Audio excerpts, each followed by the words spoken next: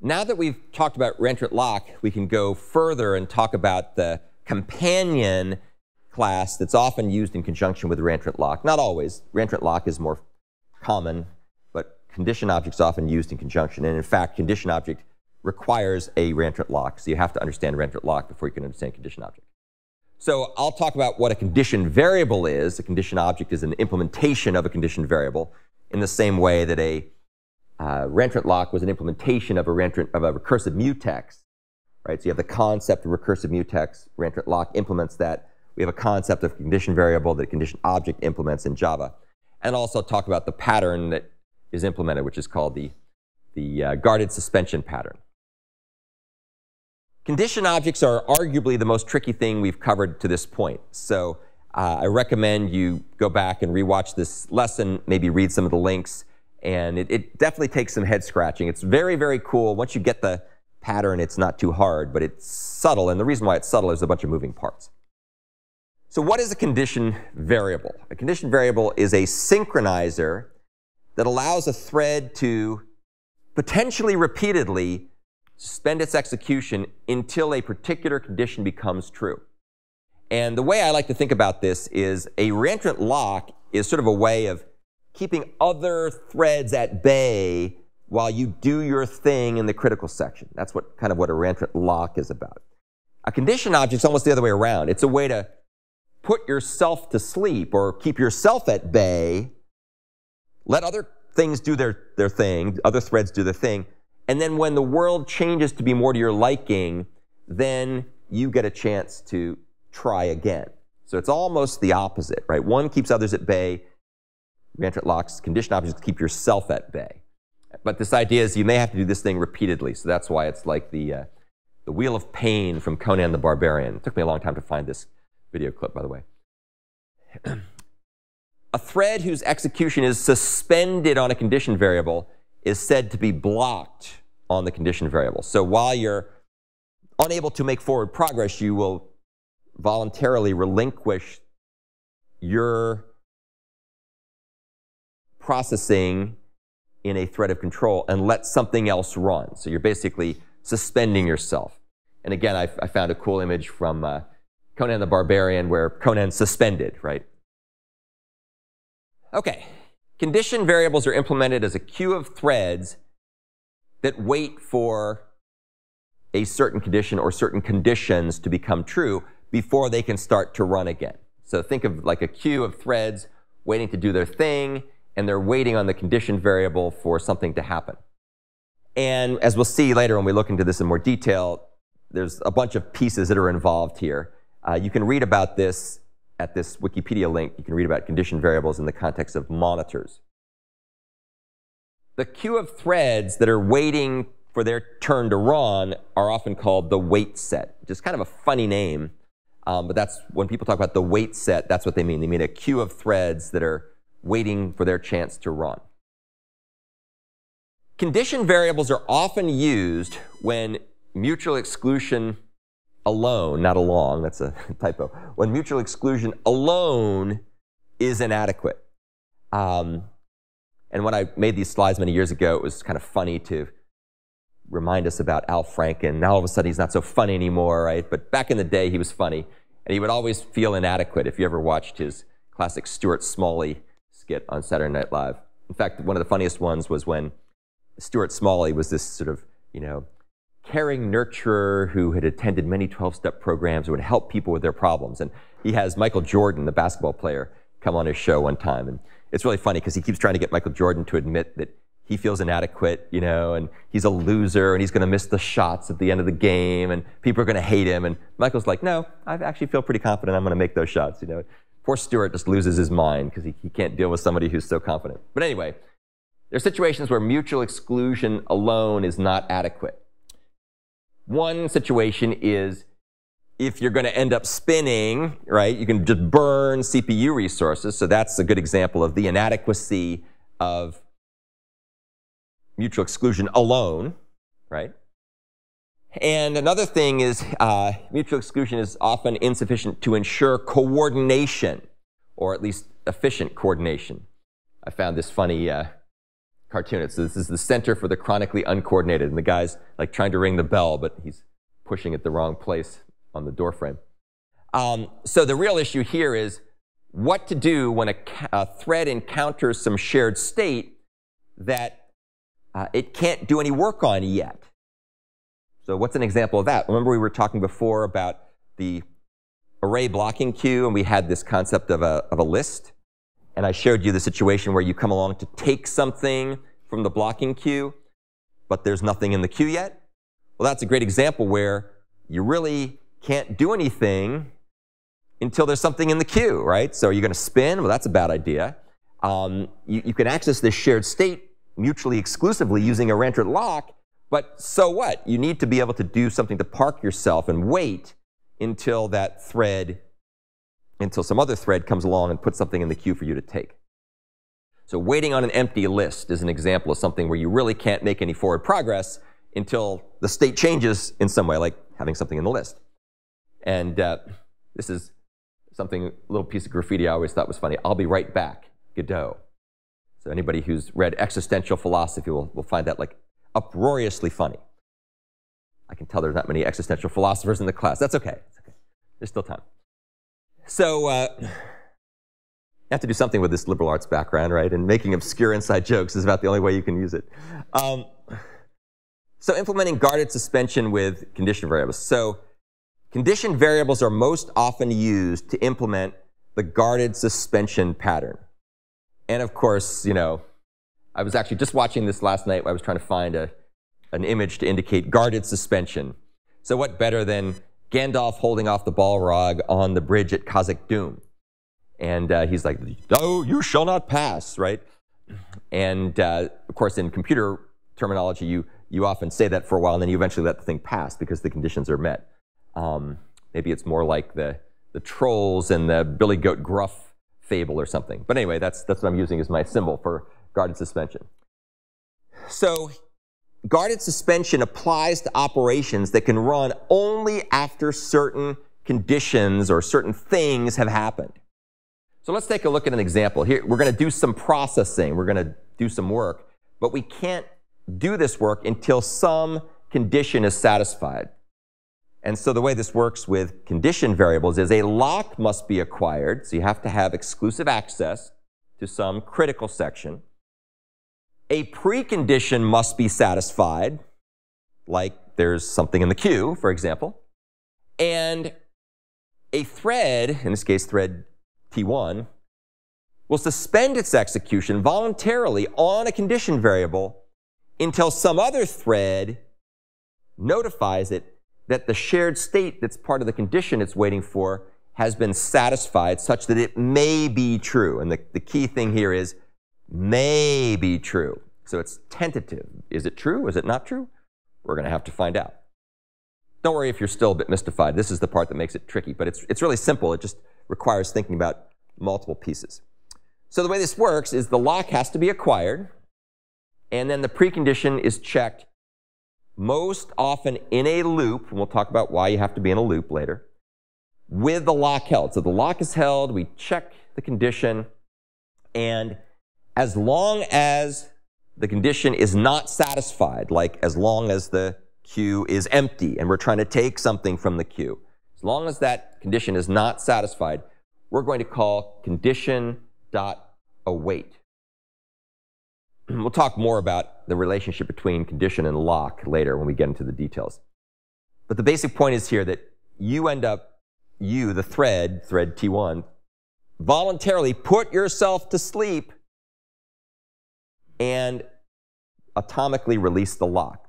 This is not entirely clear by looking at this piece of code here, but when await is called, it does two things. It atomically releases the lock and it goes to sleep on the condition object, condition variable, waiting for some other thread to come along and change the state somehow, such that if this thread were to awaken and reacquire the lock automatically, it might have a shot at being able to find that condition satisfied. Assuming all those things happen and the guarded suspension is eventually true, then we continue doing the operation after the guard. So this part here, the while condition not satisfied, condition.await, That's the guarded suspension. And once that's satisfied, then you can make progress and do stuff. And notice that when you're doing stuff, the lock is held. So you have exclusive access to that critical section of code. Another thread, TN, can signal or notify that the condition has changed, thereby waking up one or more other threads that are waiting on the condition variable in order to give them a shot at checking to see whether or not the condition is now satisfied. When this happens, when a thread is awakened, so after one thread, say thread TN, signals the condition object, that will cause another thread, let's say this guy over here, to be awakened. And in that case, with the lock held, it'll then check to see if the condition is satisfied or not. And if so, then it falls through. If not, it goes back to sleep again. And that's why I talked before about repeatedly checking these things, right? Like the tree of, like the wheel of pain, right? You're repeatedly doing this over and over and over again until you finally get released. Now, the condition that you're checking for, this thing here, can be arbitrarily complicated. So it can be a method call. It can be an expression involving shared state. Sometimes it's both. Sometimes it's a method call, where the method call is checking to see the shared state. You know, there's a bunch of things you can do. And that always has to be protected by the lock. So the lock always has to be held whenever this condition is tested to see whether or not it's satisfied or not. Waiting on the condition variable releases the lock and suspends the thread atomically.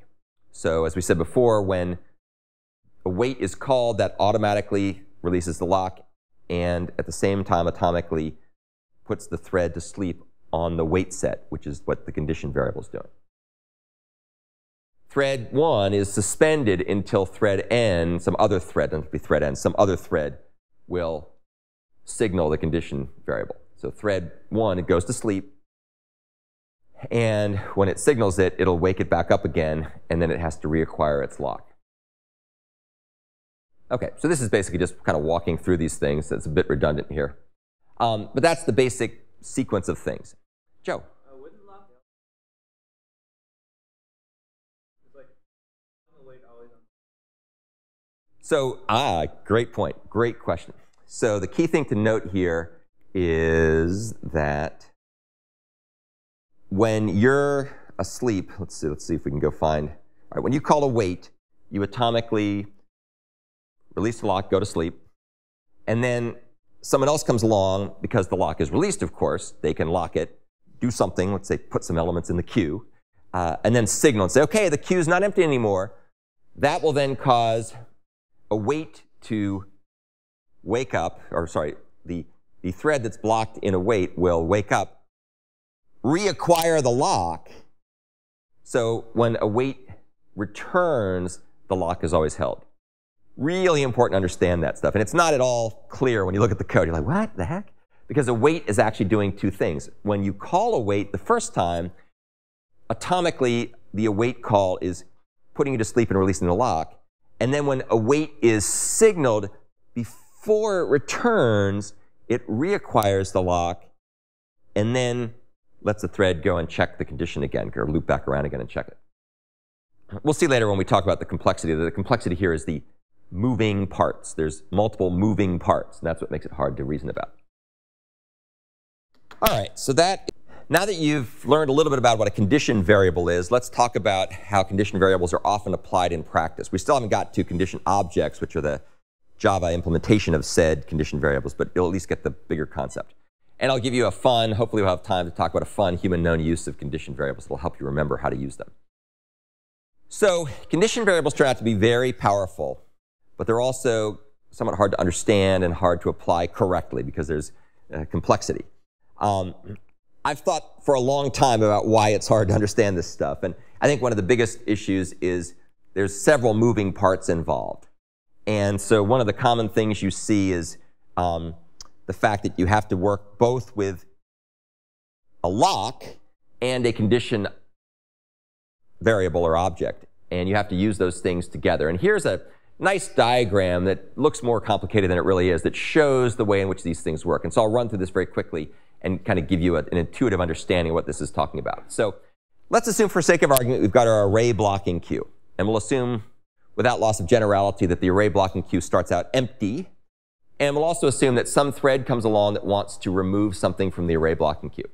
So client thread T1 comes along and it calls some synchronized method, and that synchronized method is going to be take. So what it's going to do is that will acquire the monitor lock, which is available since there's no other threads involved, and it'll try to go ahead and take something off the queue. Well, the queue is empty. So what we have to do is we have to go ahead and wait on the monitor condition, on the condition variable. And if you recall, that will atomically suspend thread T1 and release the monitor lock. So now we're talking about moving parts, right? There's multiple things going on. So this guy's basically parked off to the side, waiting for someone to come along and put something in the queue so it can finish taking it from the queue. Thread T2 comes along, it calls put, which is also a synchronized method. That goes and acquires the lock, which was released because we released it when we did the wait up here. And then it does some work. And the work it's going to do, of course, is it's going to put something on the queue. So now with the lock held, so it's atomic, it puts an item on the queue. And then it says, anybody waiting on the not empty condition is free to wake up.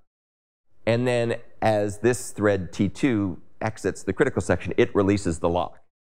So the lock is now released, and it's notified some other thread, if there is one, that it has a chance to maybe make some forward progress. That notify method will come along here and discover someone's parked on its wait set, on this not empty condition wait set.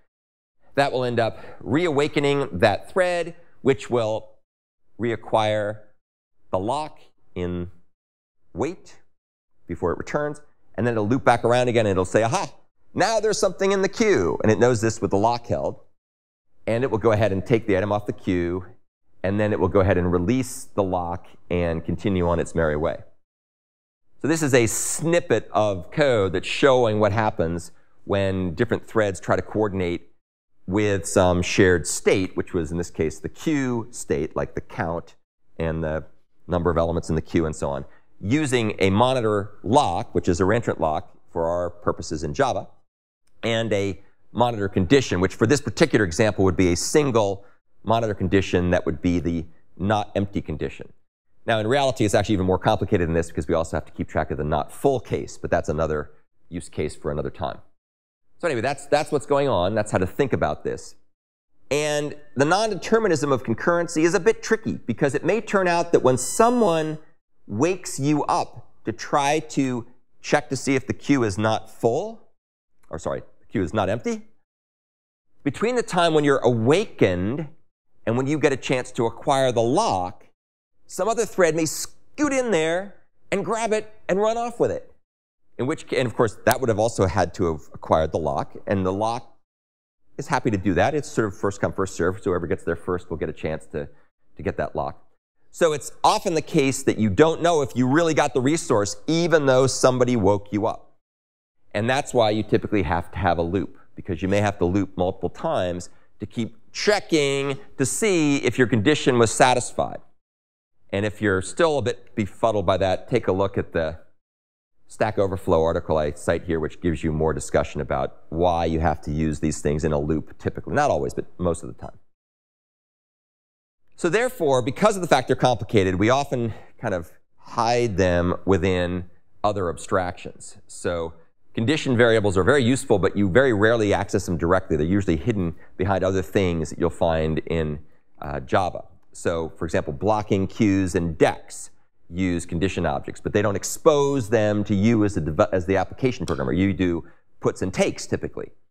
Array blocking queue is a classic example of this. They have a pair of condition variables, not full and not empty, which we'll look at next time. And those condition variables or condition objects share a common lock. Java also has built-in monitor objects, which come as part of their built-in monitor object features. So things like wait, notify, and so on, notify all, those are all things that are baked in. And you typically end up accessing these things using something called the monitor object pattern, which is from a book I wrote many years ago.